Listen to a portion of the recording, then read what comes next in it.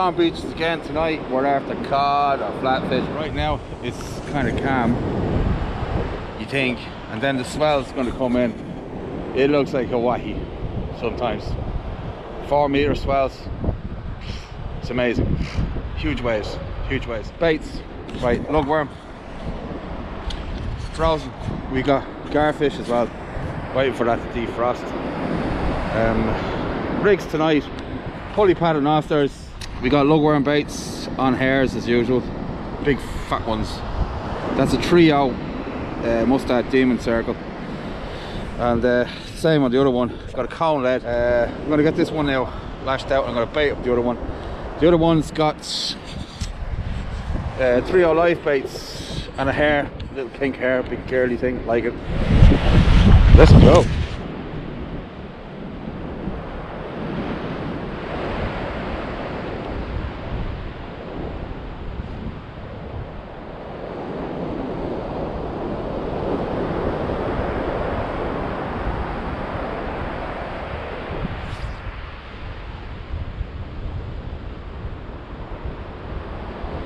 So the cannons are SK4s, 5 to 7 ounce.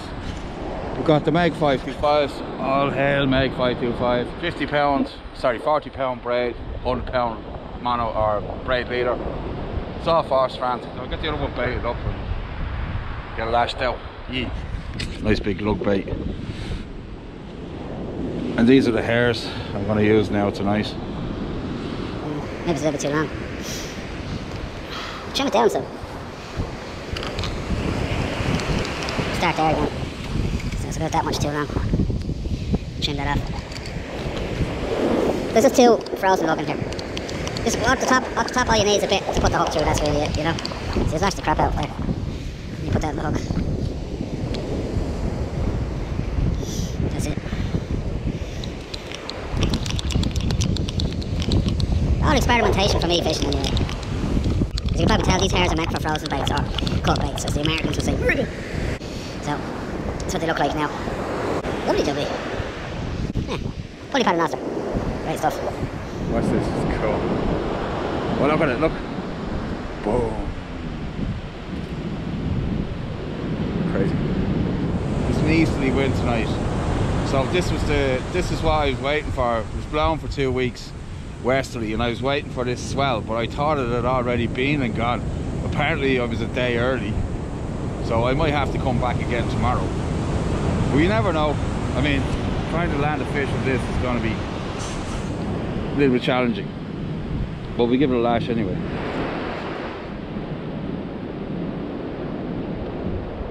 Do a South African cast.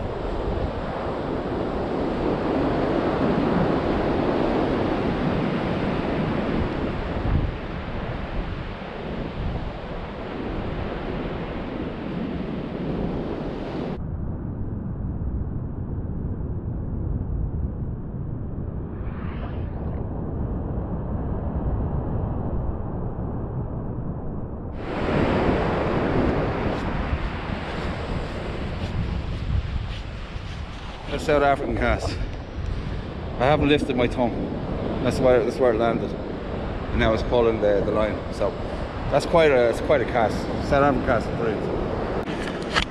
So that was it. I'm up nice and high as well. That also helps with the casting as well. Yeah. The reels are all wet because I washed them out last night, so the line's still nice and wet. That always helps with the casting as well. Like I said, there's an easterly on my back there.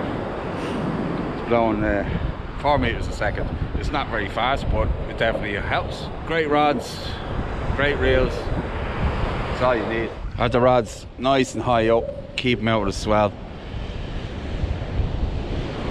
If the wave bounces on the line like that, it's just going to pull the lead weight out. So we can't have that happening. So it has to be out of the toe there. You see the wave curl over now. When a big one comes in, it crashes down. And if it hits the line, if the line's sitting right down there, you'll pop that lead out. The whole lot will come, you won't notice.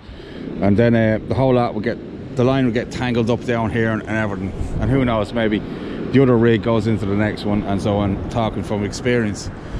So, because your bait, no, something you know I got these silicone grips.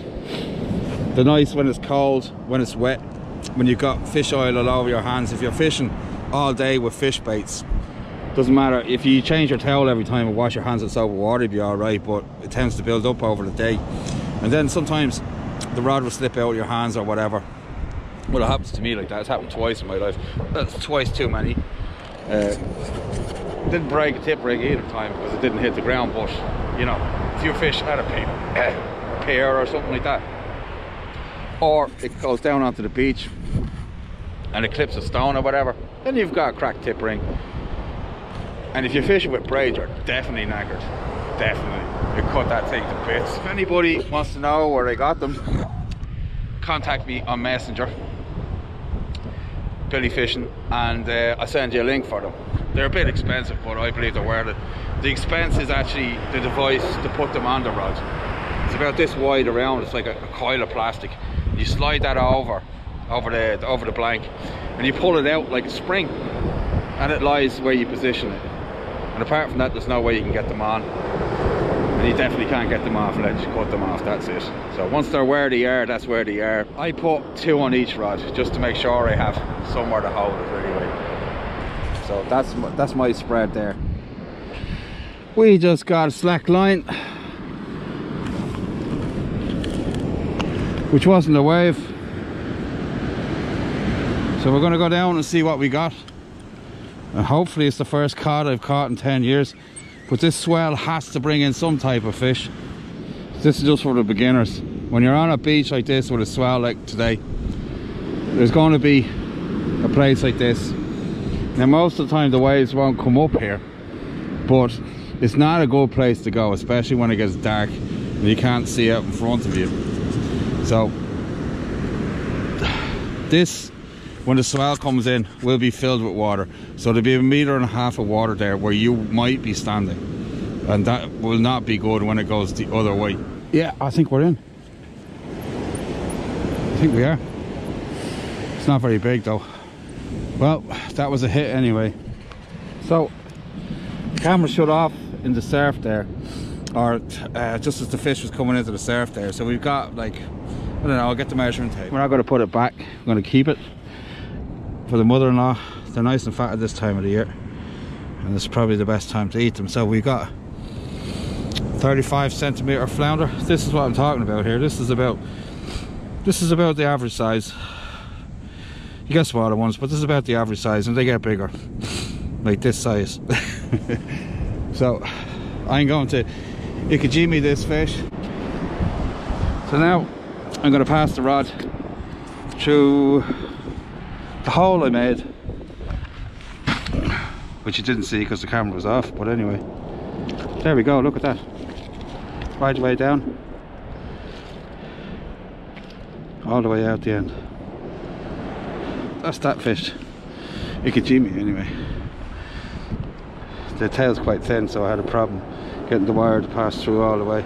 So this fish is going to be absolutely delicious for a flounder. So I don't know how that flounder produced a slackline bite. It must have been a cod as well. So I think we'll right down on the right night eventually. 2 weeks of a storm, non-stop, and now the swell arrives today. So I'm going to do out the bait now for the one we just caught, the flounder. We are fishing for cod, but these flounder are quite big and they will take a cod bait without any difficulty. Lovely. So I changed the lead to a grip wire. Yeah, it's really rough out there tonight. It's a lot of swell. Well, it's not rough, but there's a lot of swell. So I'm going to bend the wires back, tighten them up a bit. The other one doesn't seem to be holding anyway. So there's not much of a current, but there's quite a bit of a swell, which is different for here. So when we tend to get the cod and stuff. So we cast it out, see how we get on again. Alright, I took in the second rod, and now I'm getting this one to go out again. Just going to do a South African cast. Just check it, see if it's free.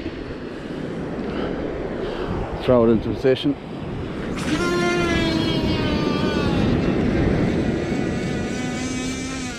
Woo!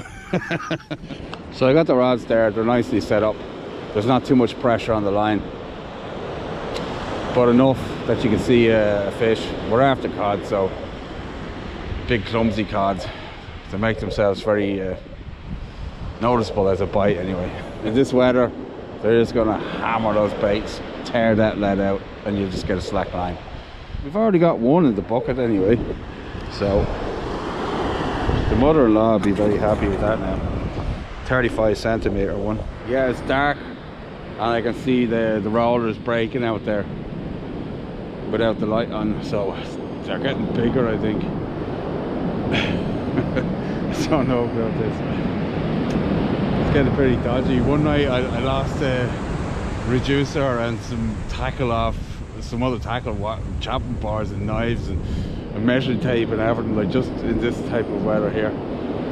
I thought I was far enough back. I'm further back than I was that time as well, but I thought I was far enough back, and yeah, it was just a freak wave in the middle of the night. Came in, swamped the camp, box, everything floating around. I was running around like an idiot, grabbing stuff everywhere, but I lost a reducer off one of my favourite rods.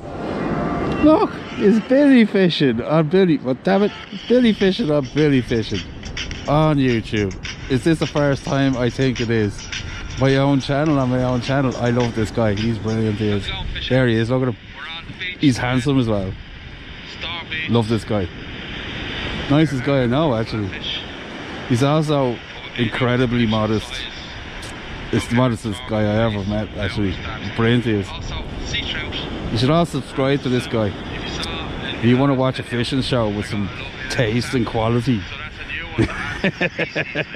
Oh shit! We got a good bite, 5 minutes. Fat belly fishing. We got a fish, and quite a good one by accounts, I would say, judging by the way the rod is just dancing up and down. With so many false alarms. Yeah, we got a fish. Yeah, we're in. Yeah, it feels to be very nice as well. Must be a cod. He is pulling. Oh yeah, this is going to be a nice fish if I get it in. It's going to keep pressure on the fish. Not too much, of course. This is on the circle hooks. It feels like it's come off. Damn it! If I land this fish, it'll be a bloody miracle. Wow! There he is. Wind. First one in years, man. Holy crap! Doesn't even look like it's legal. Gave a good, maybe there was 2 on. It's about time I saw a bloody cod here. Codling anyway. I don't think it's legal anyway. Whoa! Bloody hell.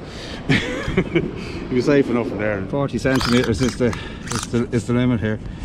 So it doesn't look like it, probably 35 or something. It's a long time since I've seen a cod this size anyway. Oh yes, he's legal. Okay, so if we get a couple more of these, we'll have dinner time. Yes. So I'm going to Icky Jimmy this cod as well. I do this to all the fish I eat. So you go, if you are squeamish, look away. If you don't like to see me killing fish. So that's him, he's dead now. Now I get the wire. Anyway, so take it, pass it in. You'll know when you have it, that's not it. Now you see them all twitching and that. You don't really need to do this, but it does help with the bleeding. Cod are so tough. There you go. Not unless the wire was there, maybe if I screw my knife up. Anyway, so then you finish the process by just pushing it down. It should come out the end. There you go. There it is, sticking out the end there. Travels down the spinal column. Now into the bucket to bleed them.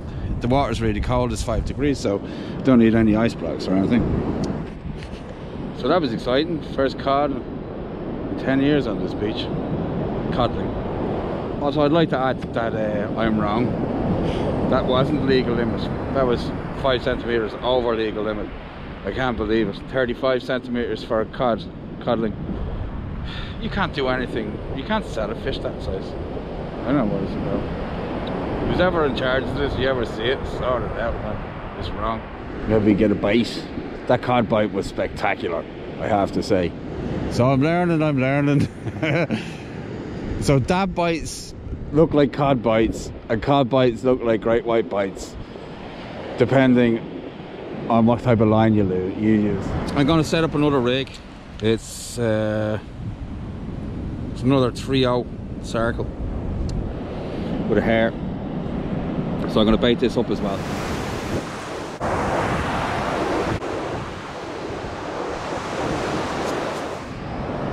There's the bait all rigged up and ready to go for the next one. So I got the new bait on.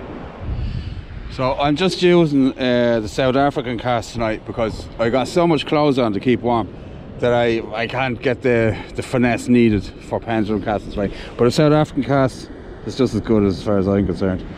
Don't forget, get your drop, check it, swing into the cast. It's very easy. Easiest cast in the world.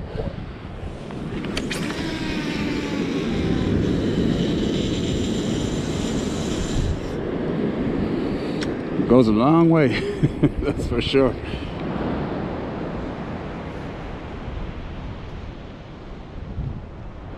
Nice little coddling. EKG made, everything. Make a really nice dinner. There's the flounder there as well, 35 centimeters. EKG made as well. Make a lovely dinner as well. Freezing cold water. So nice and fresh. So put a new rig on and lash it out.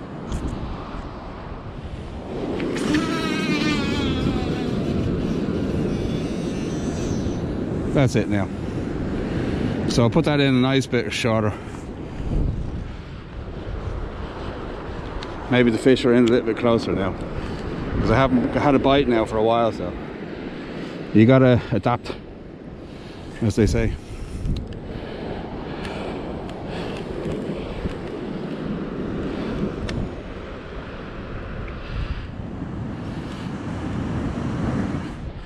I'm afraid that this is actually a sandwich. There's so much sand in it. Yeah, very crunchy ham. I have not had a fish since the bush, so I think this might be my last cast unless I pick up a fish.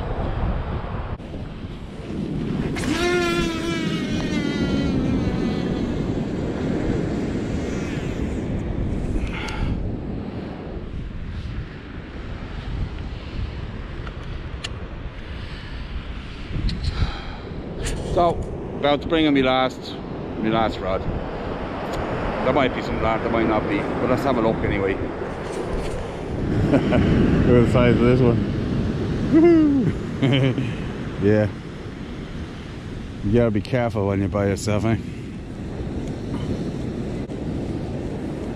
Definitely time to go home.